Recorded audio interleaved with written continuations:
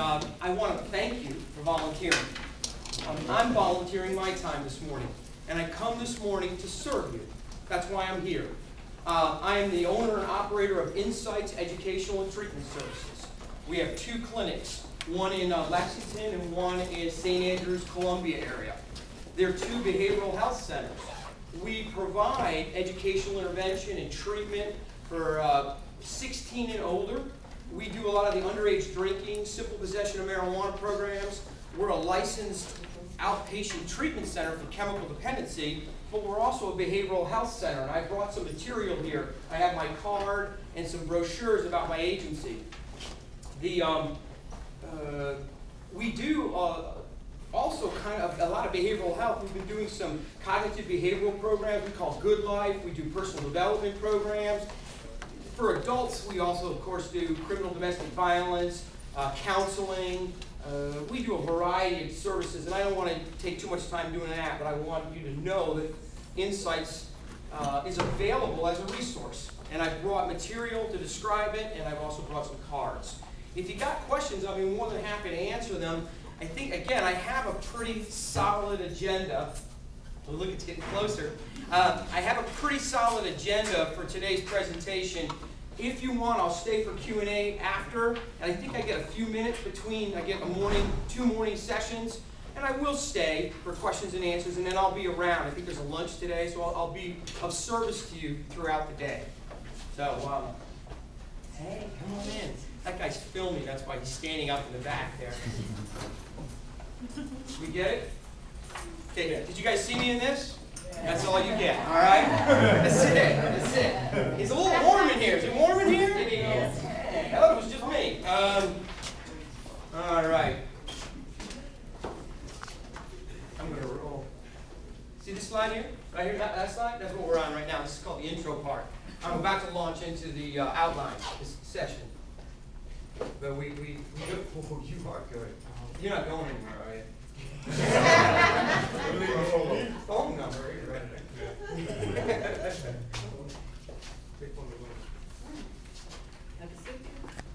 Sure. You really? I didn't touch nothing. But it moved. It moved. So can I just keep backing up? And I can work it. I'm just going to stay with the program.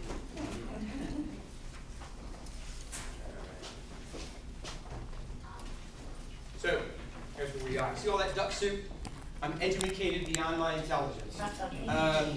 When your credentials start to become longer than your name, you know you got an ego issue, right? And my background, I'm a state and nationally certified alcohol and drug counselor. I'm also a nationally certified addictions counselor, master's addictions counselor, federally registered substance abuse professional. I did my undergrad at SUNY Albany. Undergrad at Rutgers. Let's go back there. Jersey in the house. I did my undergrad at Rutgers, my graduate study, SUNY Albany. My postgraduate was at the Ellis Institute in New York, where I became a cognitive behavioral psychotherapist. And I worked in mental health. That was my background, mental health. And then I became fascinated with crackheads and junkies and dope fiends. They're my people. And I said, that's where I want to work. Why? Because they're exciting. There's a lot of crisis. The next episode of the Jerry Springer Show, you know what I'm talking about? They're exciting, but when they get better, they get better. That's why I like working with addicts and alcoholics, because I love to see miracles. I love to see people change, and when they get it, they get it. And that's why I stopped working in chronic mental health. And I need to see it. I need to see my father's work, and I need to see it dramatically. That's just me. So I started working in addictions. I know it's because I've been in human services 25 years and chemical dependency treatment for 20 years. And went on and specializes in addictive disorders. I'm also a master's addictions counselor. I work with people who are addicted to not only substances, alcohol, drugs, we'll talk about that in a minute, but also to behaviors. I'm a nationally certified compulsive gambling specialist. That's how I got down here to South Carolina. Damn Yankee, I was invited and I stayed. That's right. And, they moved me down here and I started working with compulsive gamblers. That's how I first got here. And then went on from there from compulsive gambling. I work with a lot of sexual addictions, gambling addictions, so behavioral addictions. Because I'm putting together cognitive behavioral psychotherapy and marrying it with addictive disorder treatment, or STEP therapy is what it's called now. We just call it the steps of recovery. We found in Alcoholics Anonymous or Narcotics Anonymous in those programs. But now there's a whole brand of therapy called STEP therapy. Isn't that interesting? So, but I was STEP therapy before it was cool, let me tell you. And let's get into this. The first thing I want to do is we're going to look at intoxicating substance, and I'm throwing down. I don't know about you. What'd you bring to the party? I'm throwing down. I brought a whole cornucopia of goodies today, and we're going to be looking at intoxicating substance, not one specific drug, although we could go down and look at one drug, not. But I'm going to say that what they all have in common is they're all intoxicating. I'm going to look at addiction as a pleasure disorder, and that's going to be my thrust today. It's not just I'm an alcoholic who's addicted to alcohol, or I could be a potaholic, can I get a witness, or marijuana, I have marijuanaism. We're going to be looking at that it's an addictive disorder, but the way to define it, it's a pleasure disorder. That's what addiction is. It's a pleasure disorder. It's the diseasing of the body's natural pleasure mechanism. What I'm going to show you is the biochemical, it's the mesolimbic mesocortical dopamine system. And what an addictive disorder is the diseasing of that natural apparatus, that part of the brain that controls and regulates pleasure. And when somebody uses intoxicating substance, that's the apparatus of the brain that becomes sickened or diseased. I'm going to show you that, how that works. We're also going to look at why adolescents are at such high risk. We're going to look at some of the things that are going on in the brain of the adolescent and why they take to drugs like a duck takes to water. It's just like they're just ready to go. And we're going to show you that the apparatus of their brain and how it's formed and where it's at in its stage development just makes them susceptible. That their brain naturally is looking for adventure in whatever comes along, and that's the way their brain's supposed to work. They're supposed to be that way. And when they get substances thrown in the mix, or chronic patterns of masturbation or gambling, or we're not going to get into too much of that, but what will happen is the brain just goes and just loves it. And it just goes through this biochemical metamorphosis. I'll show you a little bit of that. We're also going to look at some of the warning signs. You know, how do you know if somebody's abusing chemicals? And I'm going to show you some of those warning signs, but not in a specific way. Red eyes and smells and isolative behavior and avoiding social family events. I'm not going to get into those details. I'm going to sort of look at it as a broad stroke. And I want to say that I trust your intuition. If you think somebody's abusing chemicals, they're abusing chemicals. And I think one of the messages I'm always giving parents with kids who are potentially abusing substance abuse is you know your kid. And if you think something's going on with them, there's something going on with them. You need to trust your intuition. And a lot of parents, they have their own, they're floating down a river called denial, amen. And they're actually trying to say it's not true, it's not true, it's not my Johnny, it's not my Johnny. My Johnny would never do such a thing. It's the couple, it's the kids he hangs out with. Here's what I'm teaching the parents. Your kid's hanging around with other kids that are waking and baking because he's waking and baking. He's getting high. If all his friends are going to jail, he's going too. He who walks in the company of fools is he too a fool. That's right. And they're just going to hang with people because that's who they're like. It's not peer pressure. You choose to be with people who are like you. Remember when you were in high school? Who did the jocks hang around with? The jocks. And who did the band people hang with? The band. And who do the freaks hang with? Me. And we were all together, out the back, smoking cigarettes. You know what I'm talking about. And that's who we hung around with. We hung around with people who were like us. And we still do that. That's who you hang with. People who are like you. And we're going to look at the one, and then we're going to look at treatment. How do you treat someone who has this disorder? And not just, I'm going to look at it from a three-tiered approach, from prevention, intervention, and treatment. I'm going to look at those distinctions. So what you're supposed to do when you present is tell them what you're going to tell them, and then tell them what you told them. That's how you present, right? Here we go. Oops, that was me. That one was me. We're going to get into first the different intoxicants. And I've been talking a lot in the last couple of days, so just bear with me.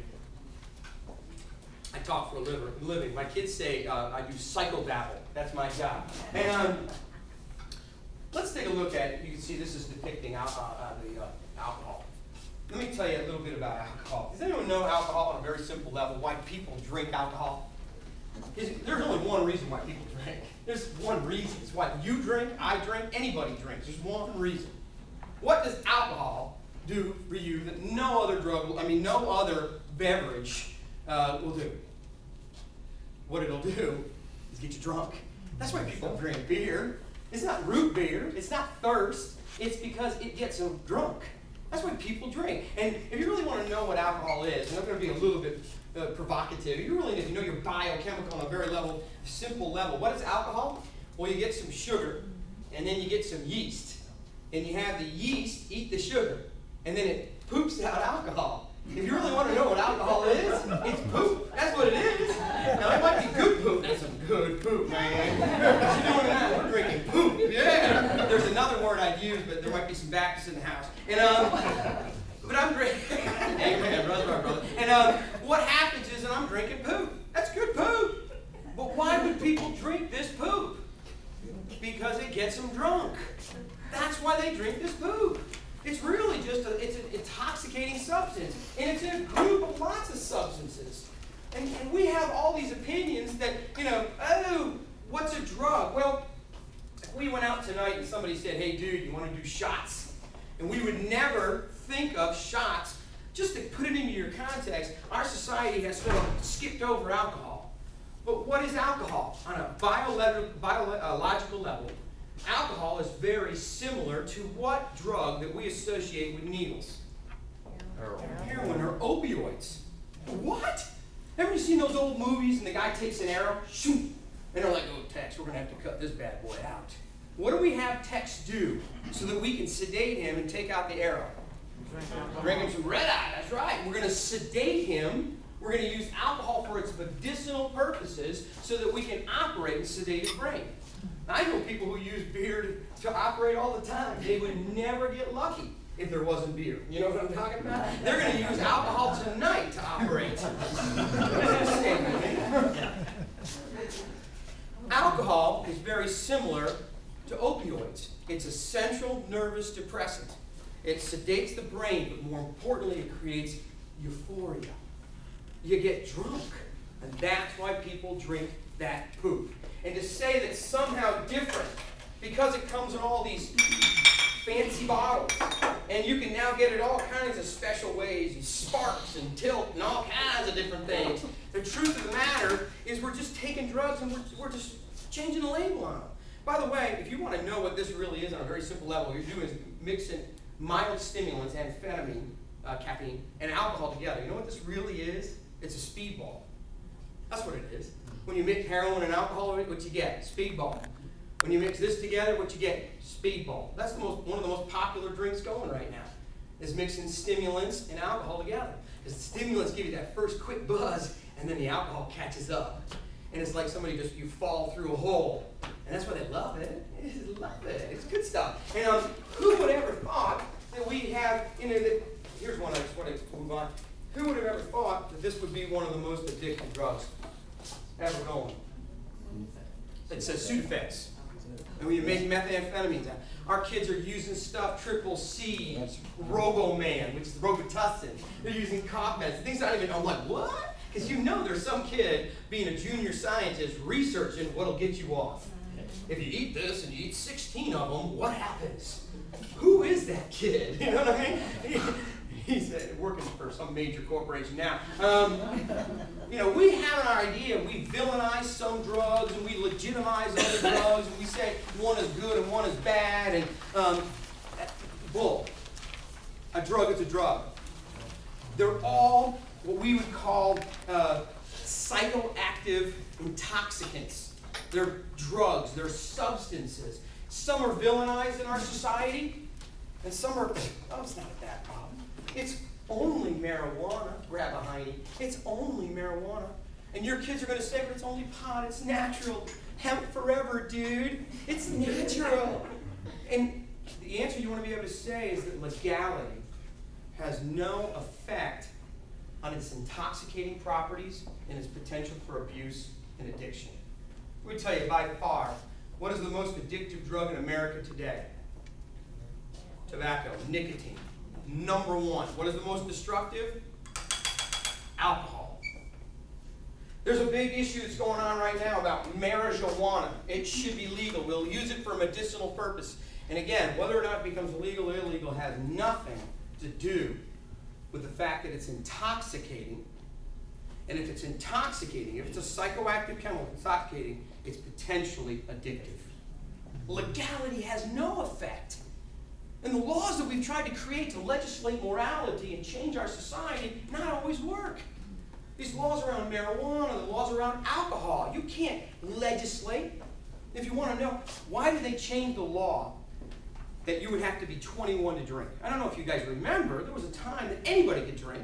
Then there was a time that nobody could drink, called Prohibition. They were smuggling drugs from Canada, just like they are today. Work with me on that. And then we had the issue that it became, 18, and then it was 21. Well, here's why. The Hennefield study came along and said, if you don't have alcohol until you're 21 years old, your chances of becoming addicted to it drop to about 3 to 5%. But if you drink alcohol from 12 to 15 ages, your chances go up to 18% that you're going to become an alcoholic. So you know what we did? We tried to legislate health. Thou shalt not drink until you're 21, saith the government. You will not have alcohol. You know, it's been a law for 25 years. You know what we found? It has had very little impact on underage drinking. Or drinking habits among high school and college age students. Very little impact. New study that came out of Wisconsin, I thought was really interesting. What if it actually made underage drinking worse? That the rate of drinking has slightly dropped. But when kids go to drink, they drink more than ever. Because what are they doing? They're not going out to drink at a club or a bar or go out dancing. They're going to somebody's house because you're not home, and they're drinking. Not that they're drinking, where are you going tonight? We're going drinking. And what are you going to do tonight? We're going to drink. That's the whole reason why we're here today, is we're here to drink. And what we have found is the rate of problem drinking among our youth has actually gone up over the last 25 years. Isn't that interesting? Because when the kids go to drinking, they go to drinking. And they drink more than ever. And the most dangerous, just to have this in your head, the most dangerous form of drinking pattern, binge drinking, followed by this, competitive drinking games. It sounds something like this. I can drink your ass under the table. That's right. I can drink more than you. I'll try to tone down the language. I do run an alcohol and drug rehab. I can drink more than you can. And when we get into a competition, there's a problem. We're in danger. I used to be a bartender. I know that comes as a complete surprise. I was a bartender in graduate school. Good job. Pretty good. The issue is this. We had in our little bar for a little while an intoximeter. For $5, you put in a machine, you get a little pipette, and you would blow into the machine. And it would tell you what your BAC was, blood alcohol concentration. After a few months, the bar owner took it out. Why? Why can't you have a device like that in a college bar? Why? Come on, people, have fun. We're all going to die. What? Well, there's a liability. I know you're drunk. That's a big issue, yeah. Bingo! 2-2? Man, I got a 3-6! I get a Cupid doll and a ride home with the police. And that's what they were doing. They were competing as to who could drink the most. Very dangerous. So again, what do they all have in common? They all get you high. Some bring you up, some bring you down, some bring you every which way but loose, some bring you out in left field. Those left-handed cigarettes, what my dad would call them, left-handed cigarettes. I don't know what that ever meant. But all these chemicals have one thing in common. They all get you high. It doesn't matter if they're legal, if they're in vogue or out of vogue. They're what we call intoxicating, psychoactive drugs. And we have a whole bunch of them. There's drugs out there we don't even know about yet. Like, who's the guy who discovered licking toads? Come on, what's up with that? Who discovered that? How did you know that? How did you know that if you ate 2 whole packs of Sudafed, if you just ate them real quick, that you would get high? It'd feel like you were tripping. Who discovered that? And you know, what are they doing now? These are all the different, look at them all. And here's some behaviors I just wanted to mention. We're now looking at, there's a lot of behaviors that stimulate pleasure, euphoria. There's psycho-activating intoxicants. And this is in your slide, and in your packet. And we're going to notice that some of the natural pleasures, because what I'm going to show you is, again, that addiction is a diseasing of the body's natural pleasure mechanism. What an addictive disorder is using an artificial substance or a very powerful behavior in such a way that you actually change the neurochemistry of your brain. Your brain was built for pleasure. I don't think I would tell this one to my pastor, but here's the joke. Why did God put so many nerve endings in your genitals? He likes to hear his name called. The idea is that our bodies were built for pleasure. It is a natural system, and it's called the sexual response system. It is such a power. You remember pleasure. Let me tell you, my friends, you remember your first sexual experience. You might not remember your second, and there's a few of you trying to remember the third. Who was that? But the truth of the matter is, our brains were built for pleasure. We have a system in our brain that actually creates and maintains and controls pleasure. It's called the mesolimbic mesocortical dopamine system. And that apparatus was put and placed in our brain to control and regulate pleasure. And what has happened is we are now taking artificial substances and behaviors that we can repeat, and what we're doing is we're taking the natural pleasure mechanism of the brain of, let's look at sexual response, and that's what I'm equating it to. Anxiety, you know, I want, I desire, lust, and horniness, I want. And that's the same thing you're going to see in my drug addicts. Want, lust, we call it craving. I want. Followed by anticipatory, oh, get me some. This is going to be good. He's got the lights turned down. He's got the music on. He's got this all, or she's got the bed turned down. She's got that outfit on. Man, that's called anticipatory. It's eroticism. It almost, you know, a lot of my clients will talk about it. They can bring it up like a lover. They'll conjure it up in their minds. And their imaginations will literally bring it to the point where they're excited. And if you use your imagination, you can literally change your physiology. Remember? And it's called eroticism. You can literally conjure up images in your mind that literally start to change your heartbeat. I hope so. The plumbing's working. Things are literally going to change. And there is anticipatory or excitatory, and there's a hit or the high. In a sexual response, it's called an orgasm. An orgasm is a building up of these chemicals in a rapid release. That's getting high.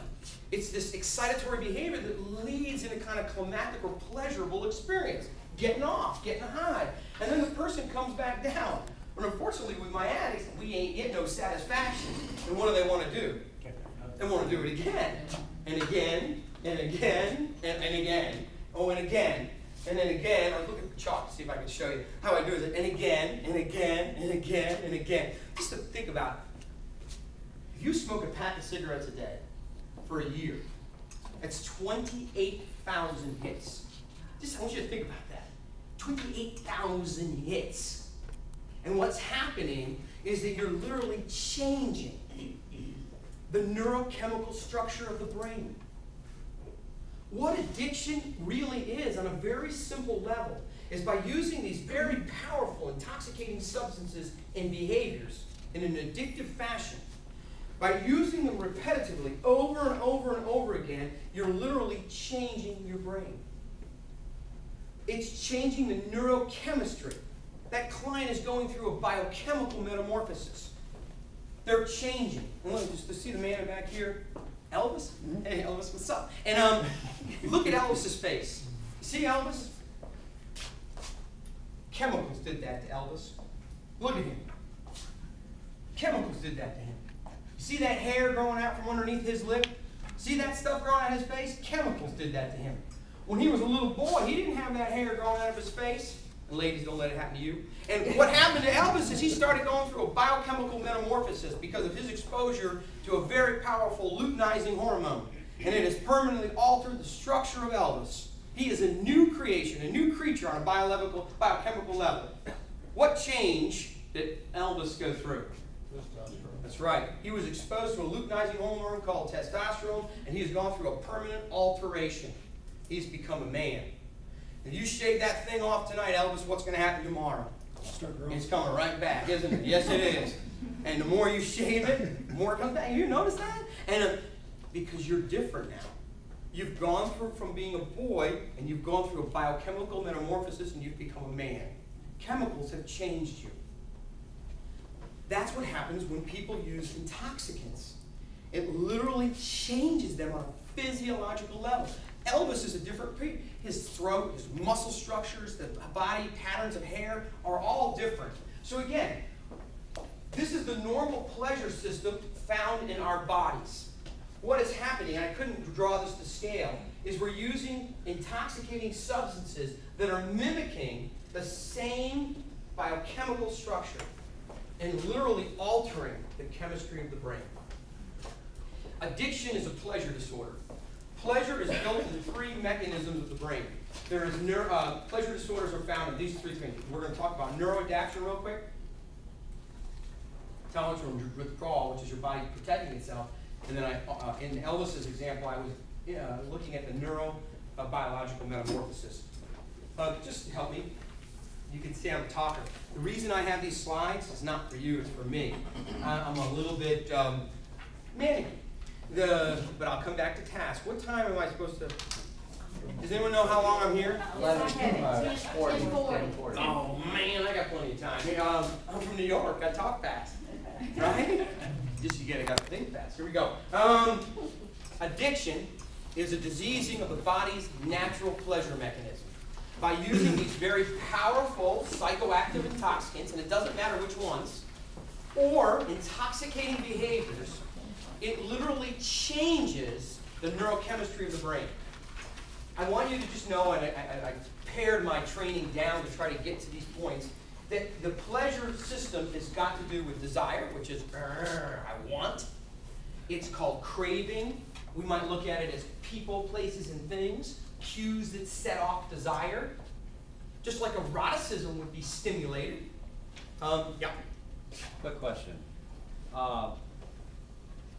The addiction changes the brain. Yes. And I certainly don't think I have any titles in my name, so I'm just poor dumb youth pastor. But when a person gives up that addiction, I understand for someone there's a process to come back. Is there the ability for the brain to realign some of those pathways? Good question, Pastor.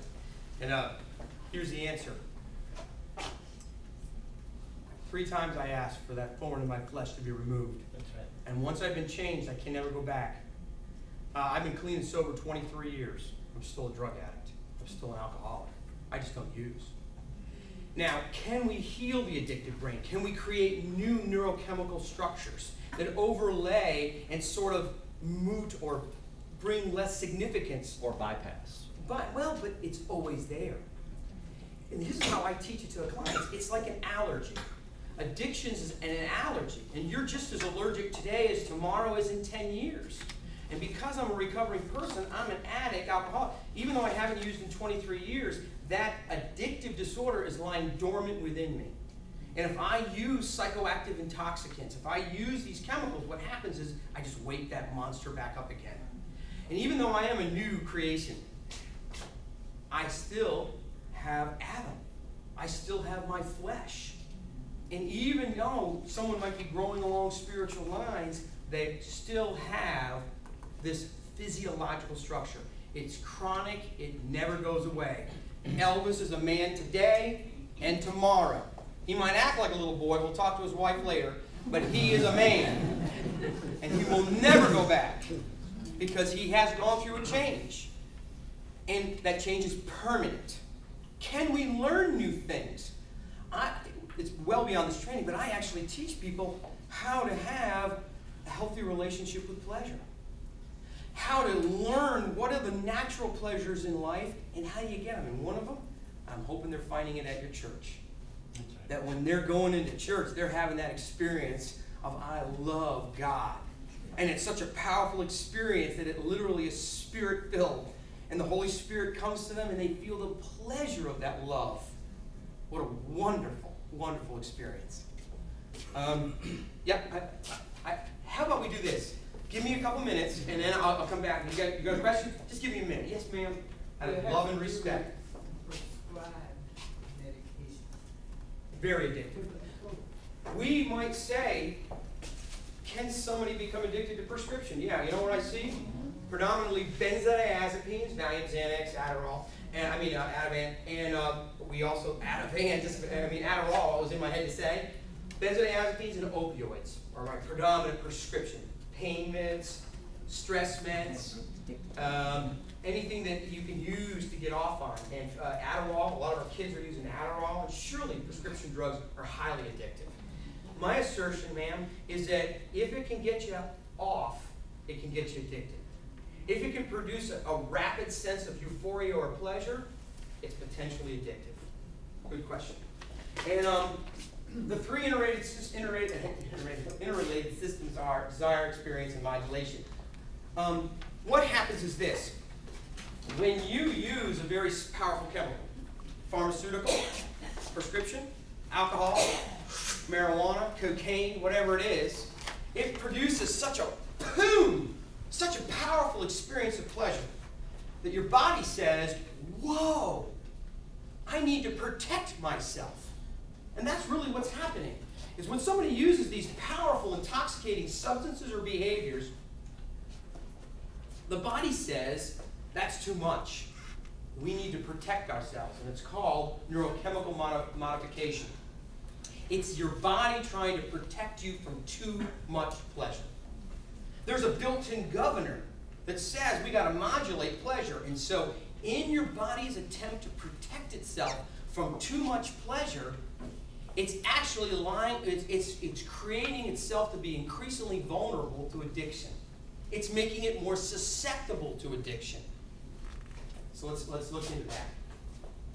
The three categories: neuroadaptation, tolerance, craving, and withdrawal. The person does it more and enjoys it less. They're more and more preoccupied. It fills up more of their imagination and mind, but when they finally get it, it doesn't work. And that's the cornerstone of addiction. I want it more and enjoy it less. I want, but even when I get it, it doesn't do anything for me. Is it safe to say that that would be because the very first high would be the most explosive and we can't reach that high anymore? Yes, that's one of the phenomena. What's called, we call it chasing, that memory of that first high. And I try to make, I didn't want to be too, the idea that you remember your first experience, your sexual experience, because it's such a powerful memory. And then what we're finding, and there's some interesting, the church has come up with that. The more partners you have sexually, the less significant they are to you. Isn't that interesting? That there's a scar in promiscuity, that you care less. The more sexually promiscuous you are, the less sexuality matters to you. But yet you'll pursue it. My sex addicts are not sexual creatures. Doesn't that sound weird? They're pursuing sex, but it's like, say no to crack. They're pursuing sex like a drug, not out of love for the right to get off, to get a hit. And it's no longer embracing, loving relationship with wife.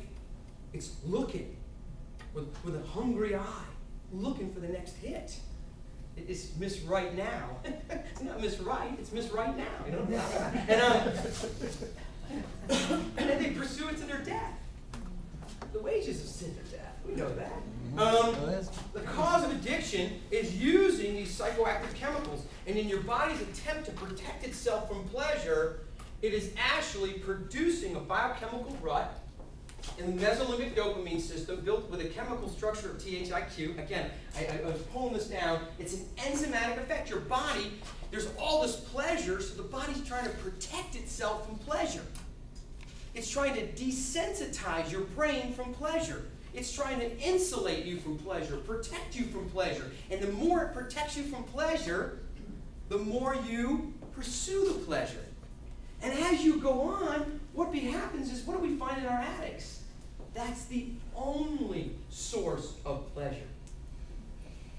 they've become to a point as their addiction progresses, and we're moving forward, that they're to the point where, you know, you got a promotion at the job, whatever.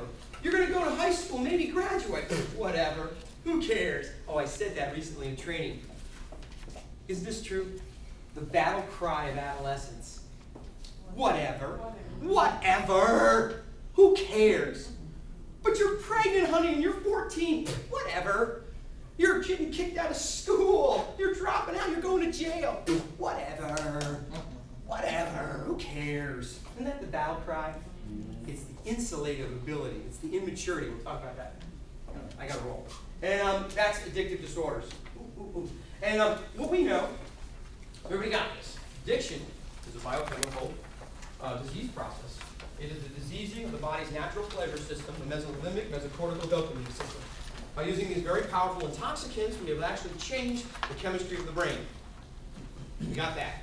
Doesn't matter if they're legal or illegal. Doesn't matter if they're liquid or powder or smokable. Addiction is a pleasure disorder. Okay. There we go. Why are adolescents, our kids, at such high risk?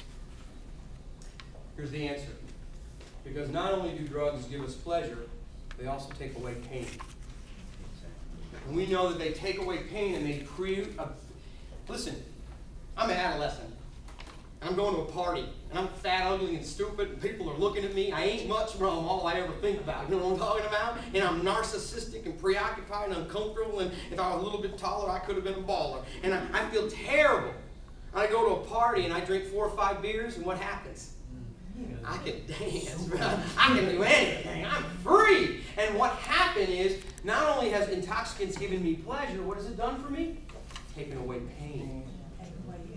Inhibitions, which are pure. It's a kind of thing, oh, I can't, people are looking at me. 8 beers later, I'm dancing on the table. And that's another story I'll tell you later. But it takes away my fears and my inhibitions. My pastor knows this. Here's another way to get rid of your fears and inhibitions. Serve others. Because when you're serving others, you're fearless. Aren't you? So, why is an adolescent so vulnerable to addiction? Because they take to it like a duck takes to water. Because they're hardwired for it, almost ready for it. Here's what happens. In the addiction, in an adolescent brain, let's quickly give a quick look at this. The adolescent brain is hungry. Remember that movie, Little Shop of Horrors? Feed me! Feed me! The brain at an adolescent is in such a learning curve that it wants to be fed. It's a hungry brain. Like the hungry caterpillar. Ever read that one to your kids? The hungry caterpillar. And it's this hungry brain. That's the way God made it. He made it so that that brain is literally seeking cortical stimulation. It wants to learn. It wants to learn. It wants to devour information. That natural setup makes them vulnerable for addictive disorders because the brain is hungry. It's looking for cortical stimulation. And when it finds, or it finds a beer, or it finds Skittles or drugs or whatever, what happens is, boom! It's a powerful experience because the brain is looking for that experience naturally. It's supposed to. You know, I do assessments for DSS. If I get a 4-year-old kid comes in my office and sits with his hands folded, sitting at a chair, not moving, not inquiring, not wanting to move around and look into every little thing, that kid's being abused. Your 3- and 4-year-old kids should be into everything. I want to look into everything. I'd open Pandora's box. If I could get the key, I'd open it up. And so, and that stays with us.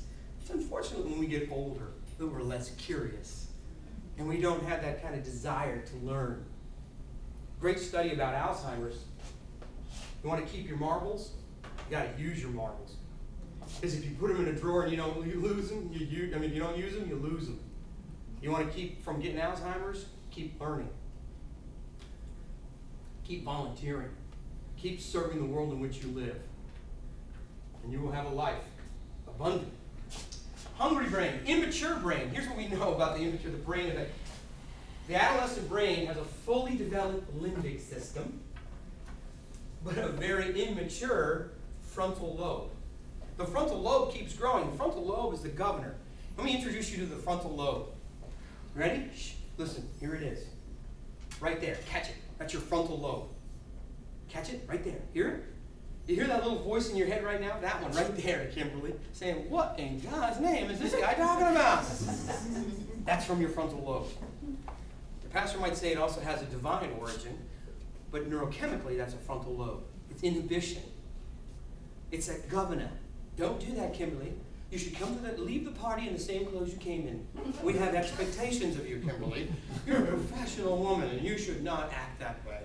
You're a mother, a wife, a family member. You shouldn't do those things. See, in the adolescent, that's not developed yet. Can I get a witness? But the emotions are fully developed. As they're developing in their brain, their emotions are all out there. But the brain that inhibits them, that will be matured through a maturation process of developmental experiences, will begin to modify that. Yes, Pastor? I'm sorry, I'm asking. Just do it. One of the things, I actually don't work at a church, I work in a mission agency. I work with high-risk kids. Okay. So do I. Yes. My goal is to try to keep them from coming to visit you. Okay. Nothing personal. My goal is to start young and stay straight. Okay. Anyway, one of the things that I've been reading, trying to understand better, is particularly the boys, or girls too, but the kids that are diagnosed with the ADHD, also sometimes the bipolar, that this governing portion of the brain, the frontal lobe, not only is it immature, but it actually matures up to 30 or 40%. It takes 30 Yes. to 40% longer, so they have a greater band of danger. Yes. Right now, the average person's brain doesn't fully complete maturation until about 23, 25. And what we're finding, and then there's some studies actually, the growth, 6 to 10% growth of the brain in our 20s, early 20s, which is really freaky, because your brain was the size of your brain when you were a little kid. That's why you remember you have the birth canal, and there's a limit. Your brain is pretty much the size. It doesn't grow that much, whereas the rest of you grows pretty big. It's an interesting phenomenon. Beyond the class, I'll get back to you. Sorry. The emotional brain. We also know the risk factors that the adolescent is at high risk for addictive disorders because of the way their brain is. It's hungry, it's immature, it's not fully developed, and it's also very emotional. And here's what happens. I get all these feelings and I'm upset and angry and it's cool, dude. Whatever. There is no problem here. Dad used to be a butthead, now he's just some guy who lives in the other room. I'm not even angry at him anymore. Doesn't even care. It doesn't even matter. Another phenomenon is genetics. Why are our kids at such high risk? Genetics. It runs in families. So does ADHD. Can you imagine my pop? I'm just kidding. We know that genetics, we know families. If you have a direct family member, genetic predisposition, just like any other disease, diabetes, cancers, we can look down the genetic line. Guys, if you want to know what your hairline is going to look at your mother's father. Sorry. It's genetics. And we also know that there's risk factors. Does it run in a family? And another one is chemical exposure. If you drink 1 or 2 beers a week or a month, I doubt you're going to contract alcoholism. But you start getting tore up from the floor up Thursday, Friday, and Saturday night. Yeah.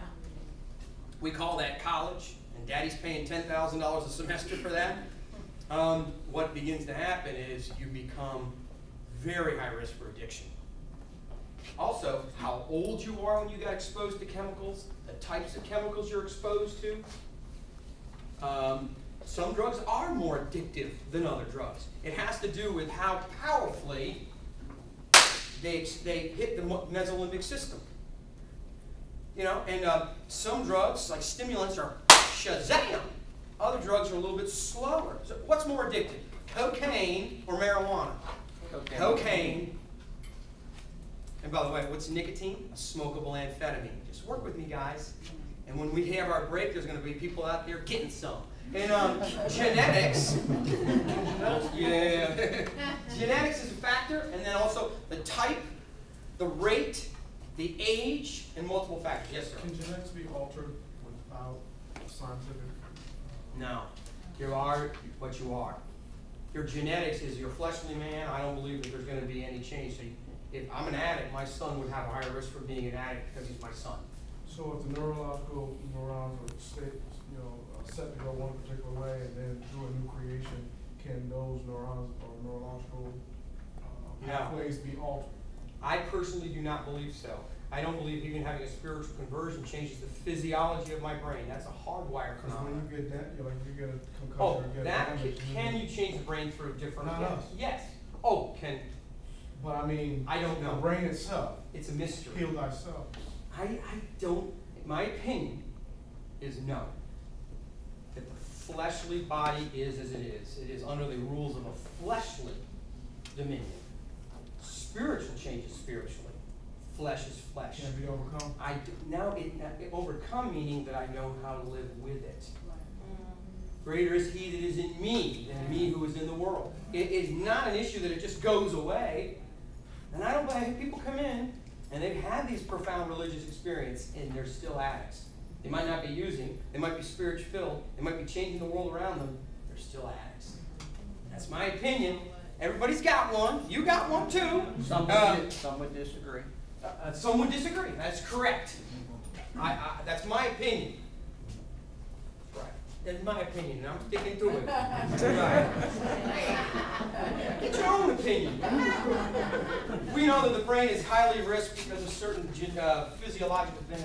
We're going to move on. And there's a time. Should have looked there. We know that.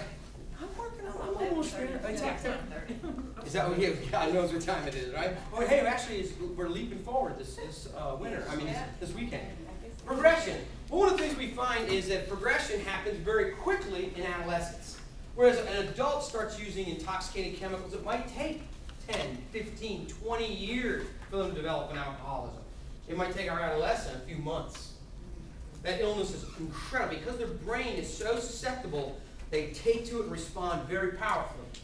The progression, the way I would describe it, is experimentation. Do kids looking for cortical stimulation try intoxicating substances and behaviors? Absolutely. That's called experimentation. But if you've been getting high every day for the last 3 years, you're no longer an experiment. You're a pothead. You see the difference? It's not just trying, it's doing. Yes, ma'am. One of the studies that I read recently was looking at tolerance levels and how it worked with addiction. And with the kids, and they were looking, I think, 18 to 25. How quickly tolerance is the amount you can how much you can use. And the more you use it, the more you're running that chemical structure, and the quicker your brain converts into an addictive disorder. It's like turning a cucumber into a pickle. Once it's pickled, it's a pickle. Even if it gets dipped in holy water, I still believe it's a pickle. That's my opinion. Stay with me. It goes from experimentation to misuse. Misuse of drugs is that when I use the drugs, it causes problems. But then as soon as I get in trouble or I get caught, I stop. I'm not going to use it while I'm in soccer or track. My parents found out I don't want to stop it. I don't want to get involved in that. There's a difference between experimenting, which is once or twice. Now, my friends, I experimented with pot. I smoked pot once for about 10 years. And I realized when you smoke a fatty, you get high. Really? Extensive clinical study. Recapitulated that design multiple times. So experimentation, misuse is the repetitive experience of running out of time. We're with you. Then there's abuse. What's the difference between misuse and abuse? Is when it causes problems, you stop in misuse. In abuse, you continue to use despite knowledge of adverse consequences. Dependency is both physical and emotional and mental. It is literally a dependent. I can't live without it. This can happen in an adult. It might take years. In an adolescent, months. How do you know if somebody has an addictive disorder? Money's missing. They're not where they're supposed to be. Aberrant behavior. Their eyes are red. They smell funny. They stop hanging around with the friends that are good. Now they're hanging around with the friends that are bad. And old mama always says, it's peer pressure. He's hanging around with bad kids. And I'm going to say, because he's a bad kid. Oh, I hate saying that. It's because he wants to be with kids that are like him. If they're all boosting from stores and he gets caught boosting from stores, he's hanging with kids that are boosting from stores. Because that's what they do after school. They boost from stores. They're not playing soccer and they're not at the swim meet. They're boosting from stores. Trust your instincts. How do you know if there's a problem? You know in your intuition. The biggest problem I work with, the professionals and parents, is their own denial. Not my boy. Not my boy. He would never do that. You're wrong. Trust your instincts. Take an honest appraisal. Talk to somebody. Find wisdom. I also encourage people to know what's normal. I think studying what is normal, adolescence doesn't have to be stormy. It doesn't have to always be such a problem. There is a normal maturation process. Biochemically, developmentally, it is present. And we can understand that and look for aberrant. I have a friend of mine who's working in checking for counterfeit bills. You know how you check for counterfeit bills? Learn the real one. You know what a real bill looks like, because then you can spot a fake bill a mile away. If you know what's normal in adolescent behavior, and you know right from wrong, because you have the power of discernment placed, then you know when they're wrong. You know when they're lying. And you know the first problem I face? Denial. There's people floating down the river of denial saying, it ain't my boy. Boy, it ain't your boy. Knowledge of dramatic changes. Always look for changes. Changes in friends, changes in scholastic behavior, changes in what he does, how he sleeps, how he acts, how she does, what she does. Change. Disruption in what is normal. What's normal? And then drug screening. I'm working with a family right now, and they're giving some privileges back to their son who has a drug problem. And here's what they're going to do. We believe that operating our minivan is a safety-sensitive function. So before you operate our vehicle, you will submit to urine drug testing. That's what they do for truck drivers. That's right. If you're going to use my vehicle, you're going to submit to a drug screen. And then, you know what? We're going to pop you when you get home, too. Because the proof's in the pudding. So isn't that interesting? Because we have this technology. We can look. I don't care what comes out your mouth. I want to know what comes out the other end. Mm-hmm. It's what comes out of a man's lips that defiles him, right? And we know disruption in drug screening. I think being able to test for drugs is an important component. The addictive brain is decreased to sensitive. I don't care. Whatever. You can't affect me. I don't care what you think or say. Increased I'm very sensitive and moody and angry, and has its own anhedonia. These are in your slides. Cravings, and then I have a couple minutes. I go. How do we treat? I'm doing all right, right? Whatever. Prevention.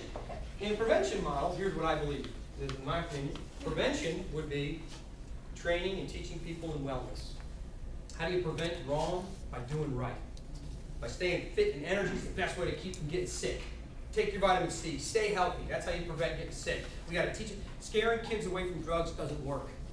You drink, you drug, you're going to die. And they're like, whatever. No, I'm not. Whatever. I'll be right with you, ladies. And prevention. Intervention. If I'm right there. Intervention. How do we intervene? You make using uncomfortable. That's intervention. Intervention is making it uncomfortable to use. Staying on them, watching them, monitoring. We want to interrupt. I want to be a fly in the ointment, sand in the sob. I want to make it difficult.